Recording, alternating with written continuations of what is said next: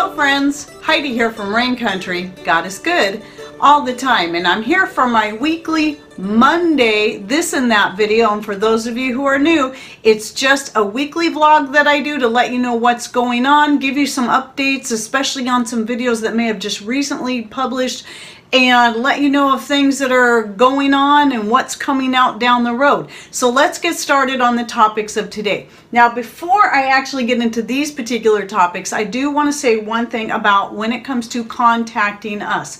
The absolute best place to contact us, to get a hold of us, is through email.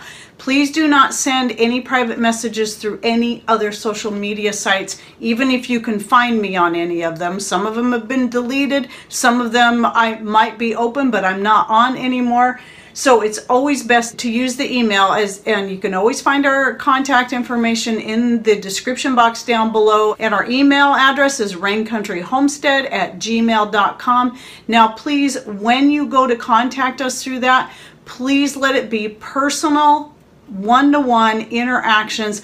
I would prefer that you did not send me group emails and forwards, especially not forwards, because I simply don't have time for that. So please, only personal, private interactions when you come that way. Now that doesn't count comments. Please put your comments all you want down below, and I will interact that way too. Okay, so let's get on to this stuff. So what's going on today is I'm going to be canning up some of the tomatoes from my garden, and I do like to can up just plain tomatoes. I do add lemon juice to bring up that acidity because I'm going to hot water bath the tomatoes. That is all I add to them. When I do a quart jar, I'm adding 1/4 cup to every quart jar of lemon juice. You can also add lime juice, which is a great option, especially if you think you're going to use them for making salsa or something where you want more of that flavor, but really you don't taste that much. That's just to help better preserve your tomatoes because they're just not as acidic these days as they used to be, apparently. So it's just an added measure. I didn't do it for years and have never had problems, but just to be on the safe side, I go ahead and do that. Now, you might be wondering why my tomatoes don't look very bright red, and you might see chunks of bright red. Well, that's because most of the tomatoes I grow are this color. They're either black or they're purple. This is a purple tomato, even though they won't look very different, and this is a black. This is a Brandywine, and then this is what we believe to be the purple Cherokee. So those have been a great tomato for us, and I will use any tomato that will grow for me in my sauces, in my chilies, and so on. So I always like to have, that includes salsa too, I always like to have a bunch of just plain tomatoes on hand because I use that for making barbecue sauce, I use that for making chili, I use that for making any kind of Italian sauce, and so on. So I like to keep it plain so I can do whatever I want to. Now, the other thing I'll also be doing with the tomatoes, after I do this batch here, the rest of the tomatoes will be going into making some chili. So I've got a whole bunch of kidney beans right here soaking, and then tomorrow I'm going to be cooking them up, and some of them I'll be canning plain so I can have them on hand for doing something like making my homemade tamale pie, which is one of our favorite meals. So I like having some that are canned up. Even though I store a lot of the dried beans, it's really nice to have some canned up there so they're already cooked. Tamale pie I can whip up pretty quickly from scratch, as long as I have my kidney beans or whatever beans I'm going to be using and already cooked and ready to go. So that's why I do like to have some canned, and I'll be doing that with some, and then the rest will go into making some homemade chili that I'll also be canning up for instant meals. Having some meals set aside as ready to go meals makes life a lot easier for those days where things just get too busy, or you forgot to pull something out of the freezer or whatever it is. In fact, that just happened the other day where I needed to pull out one of my cans of chili to heat up for Patrick and just cut up a little cheese and onions, and there we go, instant meal. So I do that with a few other things too, but mostly chili. Sometimes I'll do that with soup, and I've also been doing the meatballs. That actually is a really pretty nice thing to have on hand too. They're already cooked and ready to go. I just need to make some gravy or sauce to go with them and put them on whatever we plan on, put it on rice, noodles, etc. Oh, and by the way, for those who are new to canning, like tomatoes, Again, you can hot water bath can them as long as you add that little bit of acid to them. I just chop them up with my little hand chopper, as you can see right here. And if I can find the link to it, if it's still available, I'll put it down below. I just chop them up, and then, but you can process in your blender. One thing I like the chopper a little bit better is you don't end up with as much air bubbles in there that you have to work out. But then I fill up the jar, work the air bubbles out as best I can with a chopstick, and then I process it for about 35 minutes for a quart in the hot water bath method that way. And then for the chili and the plain beans, I like to do pint-sized jars for both of those, and then I process those via pressure canning for 75 minutes. Okay, then I wanted to give you an update. Some of you might have just seen the video that came out last Wednesday on the pineapple and black cherry zucchini. So I did make some pina colada creamsicles with that pineapple zucchini, and I haven't actually tried the creamsicles, but Patrick's been eating them. He seems to think they're okay. But what I did do was I added some more pineapple juice to the blender as I was mixing that in there, and then adding the heavy cream powder and the whole milk powder to that as well, and just to add more of that pineapple flavor. But I'll still be doing some more experimentations, but mostly what I wanted to come back to was, and I had thought a couple of these ideas and I meant to mention them in that video and forgot. Well, one thing I thought was consider cooking the zucchini in the juices and then dehydrating it and see how that turns out. Or like someone else suggested, taking the already dehydrated zucchini and then rehydrating it by cooking it in the straight juice, because that way you're going to get a more intense flavor, which I did try yesterday, and it did turn out really good. I didn't add any sugar, no lemon juice. I just put the juice in there, and I kept having to add the juice as it was cooking. Now, it takes a while to cook dehydrated zucchini to get it to where it's soft. It always seems to retain a little bit more texture no matter how much you cook it than it's going to from using a fresh zucchini, but you will get a much better flavor overall. So depending on how you're going to use it, that might be the best method.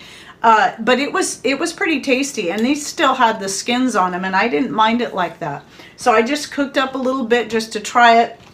And yes, it was great that I didn't have to add any more sugar, because the flavor was intense enough as it was just using the straight juice as is, and that's all. And then the other thing I want to say about dehydrated zucchini is no matter how much you cook it, it's never going to get as big as it was before you dehydrated it. So you can, not only will it not get as soft, it won't get as big, but you might like that texture a little bit better depending on what you plan on using it in. And then speaking of zucchini, I've still been working through a bunch of it.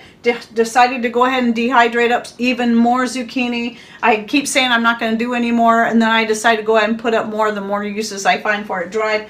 But the fresh zucchini, one of my favorite things I've been doing lately. Now, I talked last week, I believe it was, about the grilled cheese sandwiches using the zucchini slices as a bread replacement. That's one. The other thing, and I've mentioned this before, but I added something to it, is sauteing the chopped zucchini in my homemade wine. It doesn't matter what flavor. And I've been using this almond oil by Chosen Foods that I got through Misfits Market, because I got a really good deal on it, even better than their same size avocado oil I get from Costco. And then adding the Mother Earth Products 3 onion soup dip mix to it when I go to saute to add a little bit more flavor. And that's been pretty good. I've really been enjoying that as a lunch as well.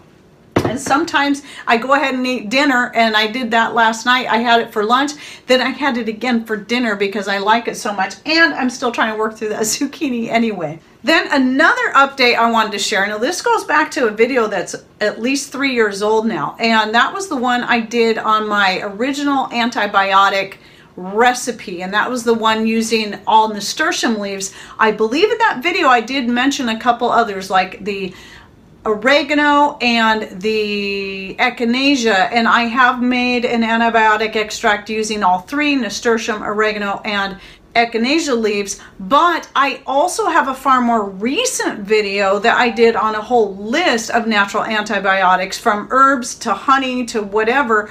So I'm going to link to that video down below, but the reason I'm bringing up this old video is for some reason it just went viral. So a lot of people are going in there and commenting and asking questions and saying things, and I want to just say this for anyone who's new. Remember, that is an older video, and I'm always changing things as I go. I don't even use glycerin anymore when even though it's food grade glycerin and it is safe, but what's safer and healthier yet is raw honey. So whenever I use anything, if I'm not going to use just straight homemade wine or vodka or rum for making an extract, be it medicinal or for flavoring, if I decide to mix it with something else, I don't use glycerin anymore. I use raw honey, which works just as well and is far more healthy, so especially for medicinal ones. Now, for some flavored extracts, you may not want to use the honey because it does kind of have its own distinct flavor, where glycerin is sweet, but it doesn't have a flavor to it the way honey does. So you just got to kind of balance it out and find out what works best for you. There's not one right way that's best for everyone, whether it comes to the type of herbs they use in their extract or the type of solvent they use to make it. You just got to find what works best for you, what's available for you, so on and so forth. And that's something I like to say quite a bit. Check out that video on the natural antivirals, and then you can also check out that old video I did on that recipe if you want. I think I go over that recipe anyway in the list that I have on the antibiotics. And there's more lists coming out, and I have more lists. It's all in its own separate playlist. So different lists of natural remedies for specific ailments. And I'm working on that and building on it. And with that in mind, the other thing I've been doing is needing to get more of my herb profiles out. I didn't get as much done this summer as I planned on doing because there's been so much other stuff going on. But I'm really going to be ramping it up and getting caught up, trying to get more of those out, because I have a whole long list of many more to do, even though I have a long list of ones I've already done. And that's going to go, the ones I need to get done first are the ones that go hand in hand with the seeds I already have on my store and the seeds that will be coming out. So by the time you're seeing this video, I have several new seeds up on our Etsy store. Remember, that Etsy store link is the first link you'll see in the description box down below. And also that little red flower that pops up here at the end of the video, that's also the link directly to our store. If you click on that little red nasturtium flower, it takes you right there. I just added chicory, I just added the horehound and the coreopsis. These are, the coreopsis video will be coming out soon. It is already shot, uploaded, and scheduled to publish. I'll be shooting the chicory one either today or tomorrow, and then I'll be doing one on horehound. I still need to do one on anise hyssop, which is another seed. It's not going to be new to my store, but I didn't get any seed last year, but this year I should have some. I hope to do a video on that pretty soon. I will eventually be getting more echinacea seed up on the store, so you just got to keep watching. This is as things come in, and as I get the seeds ready, then they get listed. So you can always keep watching, especially if it's a seed you know I've carried before, and if you don't see it on there, just wait, it might be back up. It just depends on the harvest I get of seeds for the year. Oh, and one more thing. You've been following me for a little while. You know that I came up with a new laundry detergent recipe, which is actually my multi-purpose cleaning powder recipe, because I use it for a lot of things. Well, I need to get making some more for the laundry, because this is what I'm down to. I keep a jar in each bathroom and a jar here in the kitchen, and then a jar in the laundry room, because they get used for so many things. And so far it is my best recipe for laundry detergent, for scouring powder. I've even washed dishes by hand with it. Works great. I've even used it in the 2 times since I've created this recipe that I've run my electric dishwasher. I've used it in there. Very, very pleased with it. So if you're interested in that recipe, I'll go ahead and link to that down below, and any other videos I think might be helpful on any of these topics that maybe I just forgot to mention, such as the pineapple zucchini. I'll link to that down below as well. So don't forget to open that description box by clicking on either show more right down here below my channel name, or that little arrow you'll see down here on this side if you're on a smart device. That will open the description box so you can see all the links and contact information that we have in there. All right, well, I hope you enjoyed my this and that for the week. Thanks for watching. Take care, and God bless.